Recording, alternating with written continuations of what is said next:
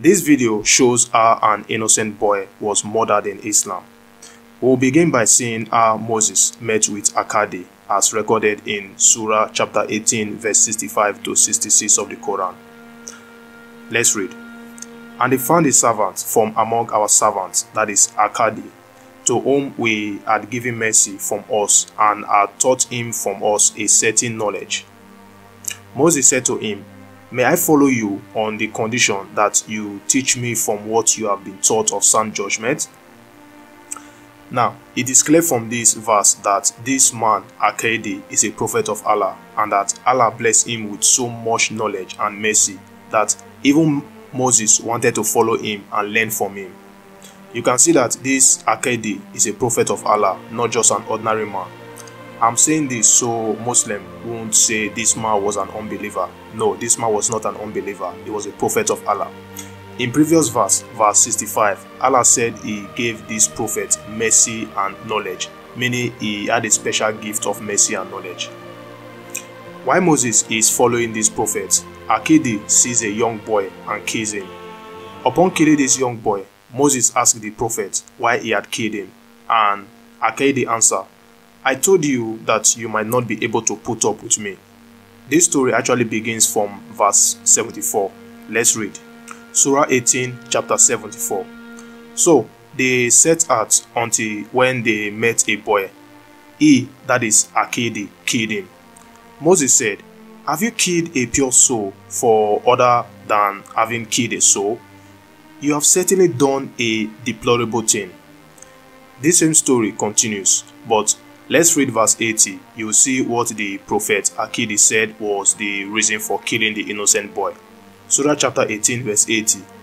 "And as for the boy, his parents were believers, and we feared that he would overburden them by transgression and disbelief." When we read the Hadith, Sahih Muslim book 33, Hadith 6434, we see how this story was interpreted. Let's read it. Narrated by Ubay bin Ka'b. Ubay bin Ka'b reported that Allah's messenger, may peace be upon him, said, "This young man whom Khidir killed was a non-believer by his very nature, and had he survived, he would have involved his parents in deviance and unbelief." Did you really hear what the prophet of Allah said? Let's study this story and see what is wrong. First of all, this innocent boy had done nothing wrong, and both prophets, that is Moses and Khidir, agreed that this boy was innocent. So why kill him?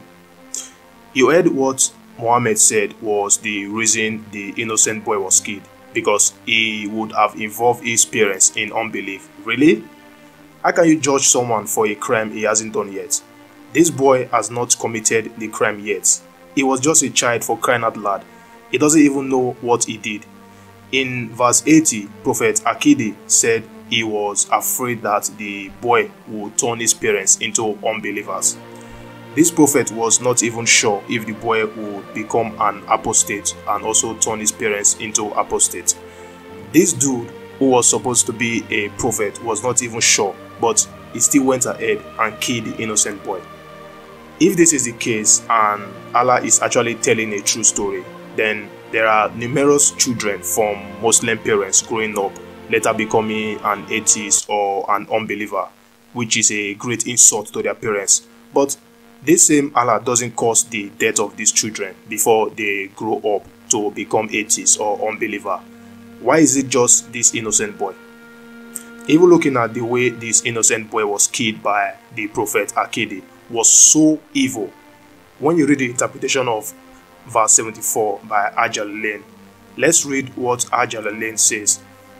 "So they set off after leaving the sheep, making their way on foot, until when they met a boy who had not yet reached puberty, playing with other boys, among whom his face was the fairest. And he, that is Khidir, slew him by slitting his throat with a knife while he lay down, or by tearing his head off with his hand, or by smashing his head against a wall, all of which are different opinions. He, that is Moses, said to him, 'Have you slain an innocent soul, that is a pure one that had not reached the age of legal responsibility?' So a variant reading for Zakiya as Zakiya, one slain, not in retaliation for another soul. In other words, one that has not slain any soul. Verily, you have committed a dreadful thing. So read Nukran or Nukaran. This is to say an abomination. So this is the interpretation by Ajalalain. How could someone claiming to be a prophet of God be so evil and kill in such a way, especially playing with his body parts? He is just a boy, for crying out loud. He is not even an adult.